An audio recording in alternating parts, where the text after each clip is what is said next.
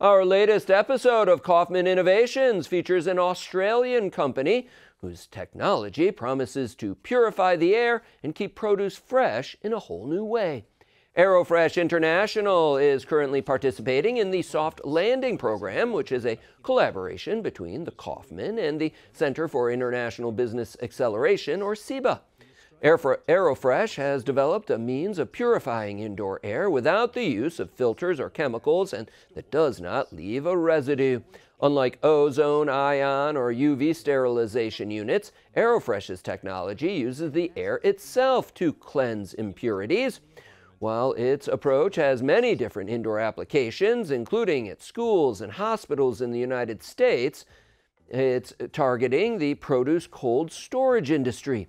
Founder and director Jonathan Taylor says Airofresh keeps fruits and vegetables fresher longer without impacting the flavor. We can extend the shelf life of oranges by 2 months beyond any other method. We can extend the shelf life of avocados, normally 45 days, to 95 days.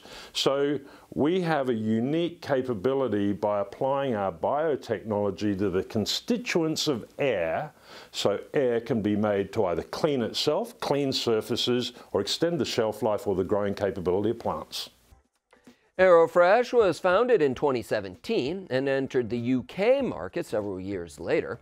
Taylor says that by participating in Soft Landing, the company is saving the close to a year it spent in Great Britain learning how to navigate the business and regulatory environment there.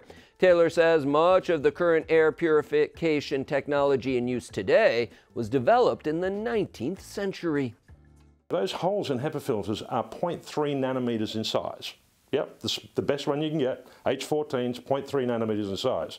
Viruses are usually around about 0.01 to 0.02 nanometers in size. They go through the holes. Yeah, it doesn't make sense to me. With our technology, we get the air to incinerate the contaminants in air at 400 degrees Celsius. Think Mozzie Zapper.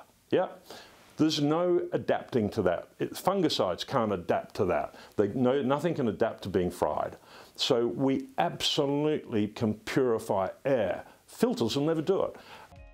Taylor says the technology can also be used to make the air nutrient-rich for certain growing situations. He says that while Airofresh is currently focused on serving the agricultural industry, he sees unlimited uses to cleanse indoor atmospheres as the world continues to grapple with air pollution.